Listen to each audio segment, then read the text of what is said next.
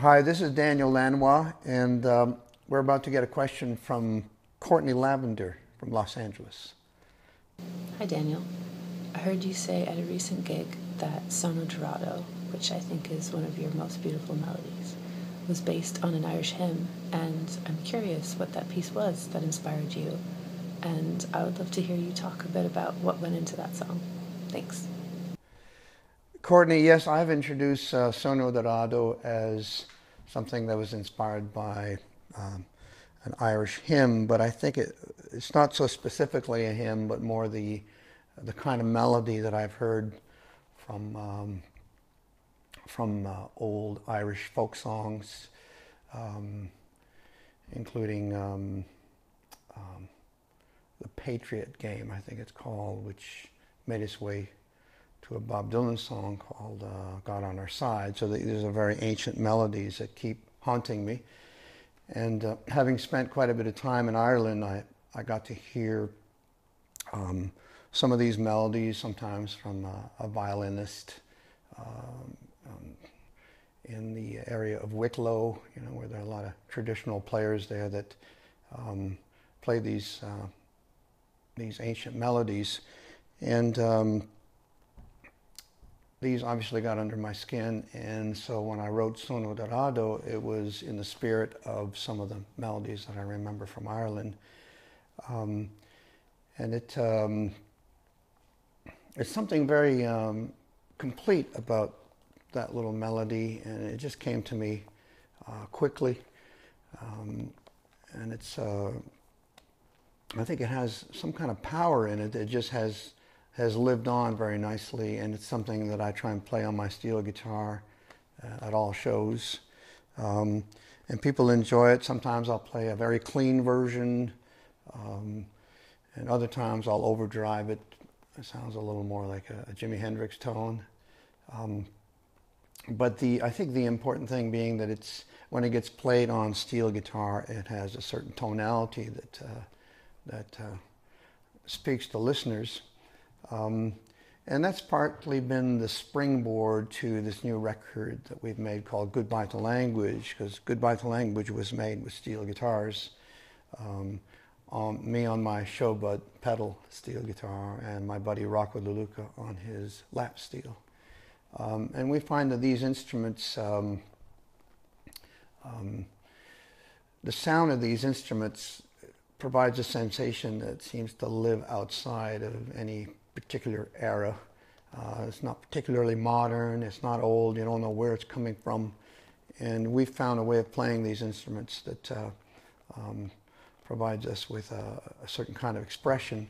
And I think Goodbye to Language is sort of a nice summary of a lot of years of steel guitar playing. And so we're pretty excited about this record. It's and part of the reason we ask for questions is we want to talk about this record that Anti Records are releasing. And so there it is, man, or woman, rather.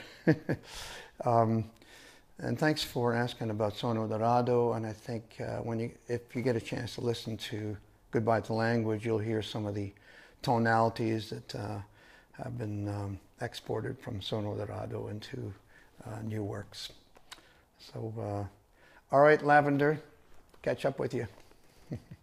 And I'm answering a question from Patrick Klingeborn from Stockholm, Sweden.